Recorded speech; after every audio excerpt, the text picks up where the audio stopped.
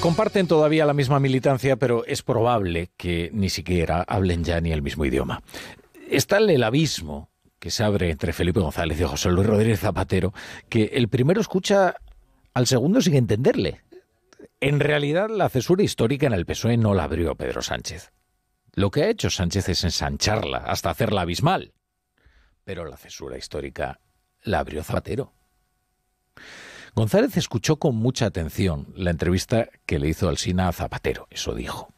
Pero hoy le ha confesado también a Susana Griso, en Antena 3, que no entiende a qué se refiere cuando habla de la amnistía. Que no me enteré de nada, y lo oí con detenimiento. Ni siquiera me enteré de cuál era la posición de Azaña, porque no llegó hasta el final. No digo ya la de la Grecia ateniense, ¿no? De nada, no me enteré de nada, vamos a ver. Porque la amnistía es para González algo muy distinto a lo que significa para Zapatero, algo lo suficientemente grave como para consultar a los españoles antes de aprobarla. Es que así responde González cuando le dicen que él también cambió de opinión cuando era presidente respecto de la entrada de España en la OTAN, ¿se acuerdan? OTAN de entrada, no. Pero convocó un referéndum después de explicar sus razones. González invita a llevar la comparación hasta el final, porque él sí consultó a los españoles para que autorizaran su política y, sin embargo, la amnistía no figuraba en el programa del Partido Socialista para las pasadas elecciones. Y no van a consultar a los españoles. ¿Se puede cambiar de opinión? Sí. ¿Se puede hacer todos los días por las razones que vemos que se está cambiando de opinión? No. Entre otras cosas porque los gobiernos tienen que ofrecer previsibilidad. Tienen que ser previsibles en su comportamiento para generar seguridad jurídica y confianza. González no influye nada en Ferraz. Zapatero lo influye todo. Sin embargo, a González al menos le queda, como él dice, la cobija de paje, que es como él llama a Castilla-La Mancha, que es el único lugar donde los socialistas gobiernan con mayoría absoluta. Y es verdad que hoy han resonado palabras críticas en la cobija de paje. Hay algunos que ahora a la amnistía le llaman amnistía. Otros podemos terminar pensando que a la amnistía se le podría llamar perfectamente necesidad. Son cosas distintas. Lo que no va a ser nunca o lo que no debe ser la amnistía es amnesia. Amnesia. Porque si olvidamos lo que pasó, la amnesia solo puede traer consigo que se vuelva a repetir.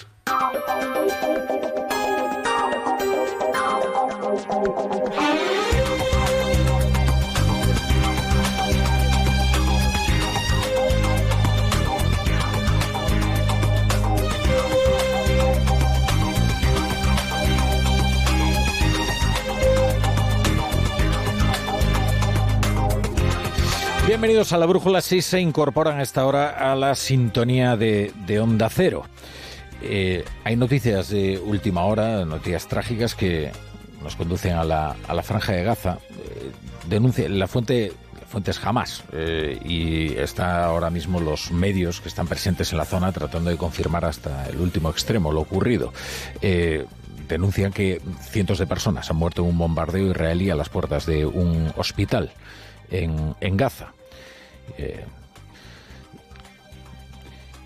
Por el momento ya les digo que son muy pocas las fuentes que se encuentran en el terreno, porque las agencias internacionales ahora mismo tienen cerradas las puertas de Gaza y son fuentes locales, o reporteros locales, las que les sirven las informaciones.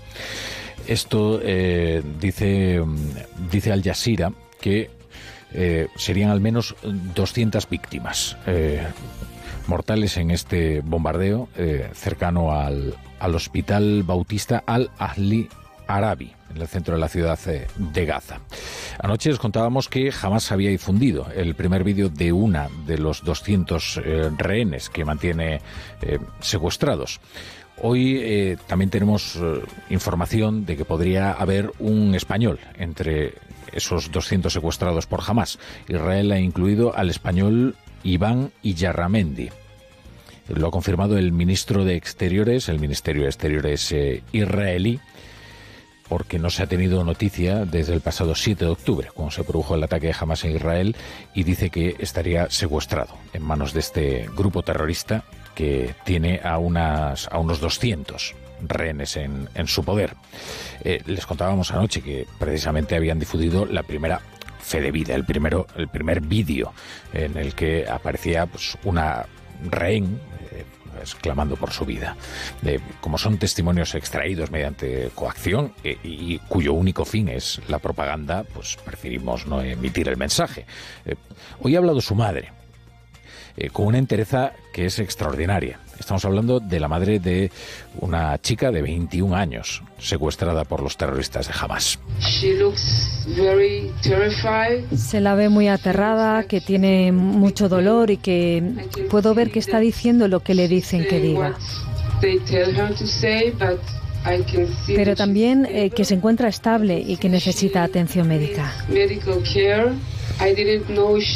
La verdad es que no sabía si estaba viva o muerta hasta ayer. Todo lo que sabía es que podía estar secuestrada. Así que estoy rogando al mundo que traiga a mi pequeña de regreso a casa. Esta chica se llama Maya Schem y tiene la doble nacionalidad, francesa e israelí. Por cierto, que en Francia la izquierda vive su particular quiebre interna por la postura del radical Mélenchon, que se niega a hablar de terrorismo para referirse a las acciones criminales de Hamás. Claro, Mélenchon es uno de esos ejemplares de la izquierda antijudía que tanto han proliferado en Europa. Aquí también tenemos nuestros Mélenchones, aliados tradicionales, admiradores y redentos de la Francia insumisa. Lo que quizás echa en falta es la contundencia de los socialistas franceses para desacreditarlos. Porque el gobierno tiene un problema con sus ministros de Podemos que tampoco se refieren a Hamás como un grupo terrorista.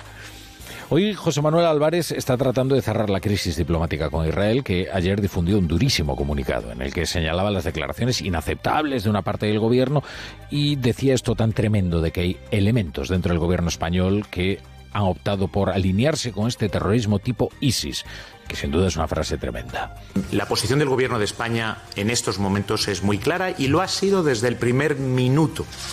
Condenamos el ataque terrorista de una organización terrorista como es Hamás contra Israel y reconocemos el derecho de Israel a defenderse contra este ataque terrorista, respetando el derecho internacional y el derecho internacional humanitario.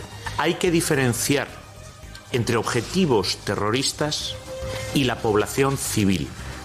Y es verdad que Álvarez es el jefe de la diplomacia española, que el Ministerio de Exteriores y también el presidente del gobierno, Pedro Sánchez, mostró una postura de inequívoca condena a los atentados terroristas de Hamás, también que subrayaron el derecho de Israel a defenderse dentro del derecho humanitario y del derecho internacional humanitario.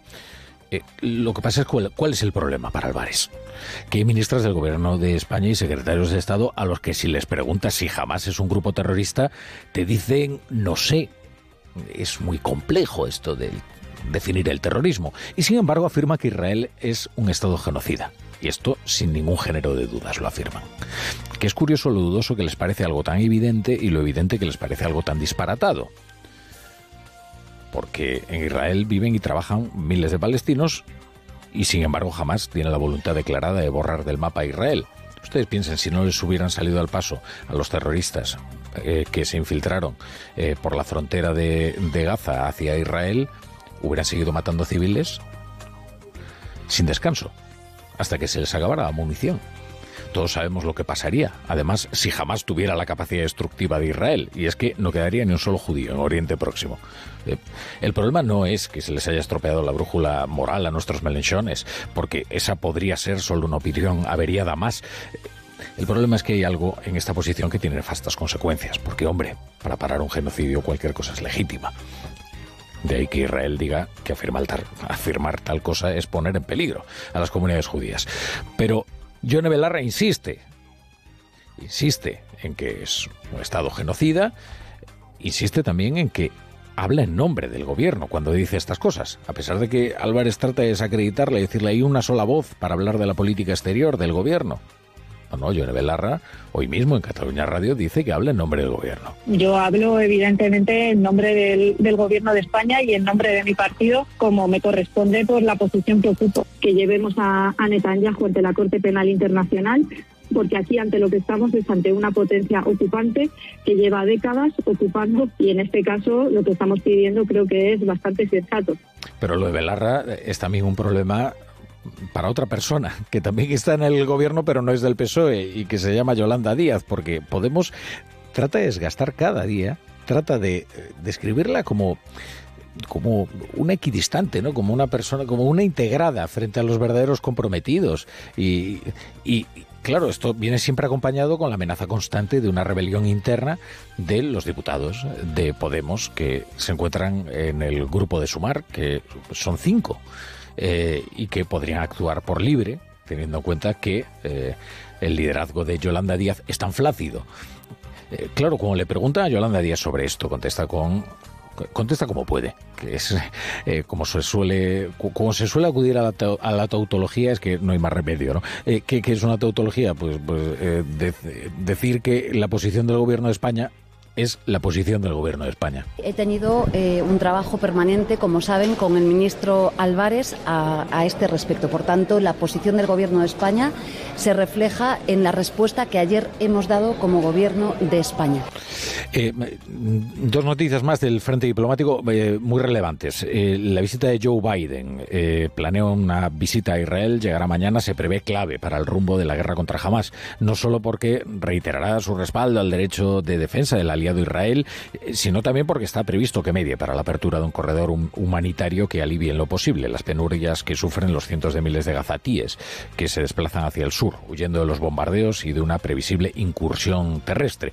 Hoy estaba allí, en Israel, Olaf Scholz, precisamente cuando se encontraba visitando Jerusalén, sonaron los antiaéreos por un ataque con cohetes. Y también Rishi Sunak, el primer ministro del Reino Unido, va a visitar próximamente Israel, así lo ha confirmado su gobierno a Sky News.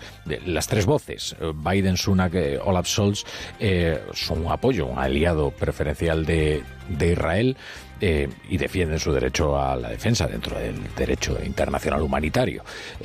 Son 3 apoyos, en realidad, en la guerra contra Hamás. De hecho, Rishi Sunak utilizó una palabra de terribles resonancias históricas para definir el ataque terrorista de Hamás: pogromo, que es como se definía aquellas rachas, aquellos asaltos violentos contra precisamente la población judía, preferentemente, contra una etnia, para acabar con ella.